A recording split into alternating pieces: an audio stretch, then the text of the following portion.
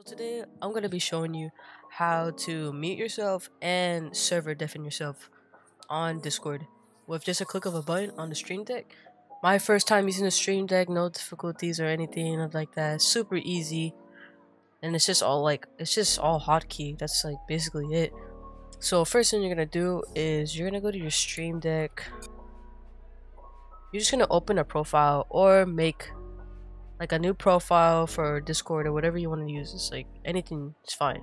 So for me, I have it in my stream. Like when I stream, this is the deck I used, and I have my Discord in my folder. But you can use like anything you want, really. Here, I'll create a new profile for this video. So basically, you're gonna go to the side. All you're gonna do is go to System, and then you're gonna click this right here. It says Hotkey. Take this, bring it up, and you're gonna title it. Let's say you want to mute. You don't have to title it, but for me, I have it just so like I know. Or you could put a picture for reference. So we're gonna put mute, and then right here it's gonna say hotkey. Click to assign.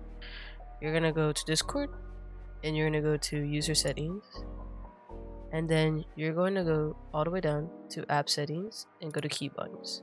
So for me, I already set up the keybinds because I have it already on my StreamDeck for Discord.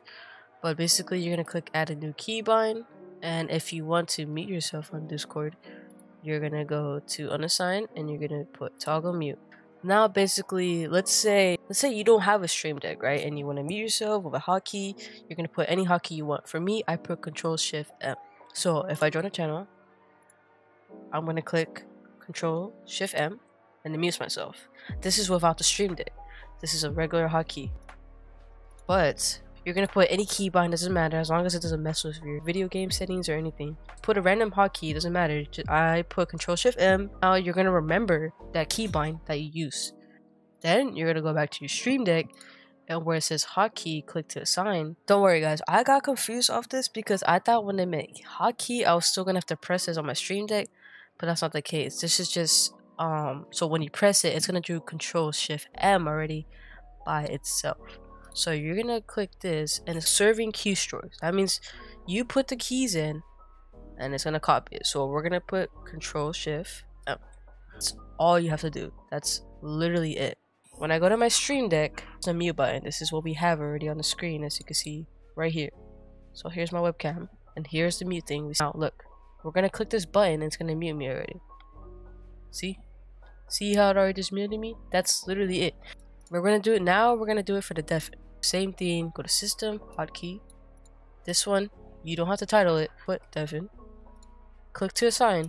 We're gonna go back to user settings, keybinds, and toggle. Okay, we're gonna add keybind, unassign. This one is toggle deafen, and then put your keybind. Mine's already Control-Shift-D. So we're gonna go back to StreamDeck. Do Control-Shift-D. That's it. Now look, I'm gonna go to the channel. I'm in already, and then we're gonna hit deafen. It's gonna deafen me right there. So that's literally it. Unpress it, and you're good to go. Unpress it if you don't want to hear. Unpress if you want to hear again.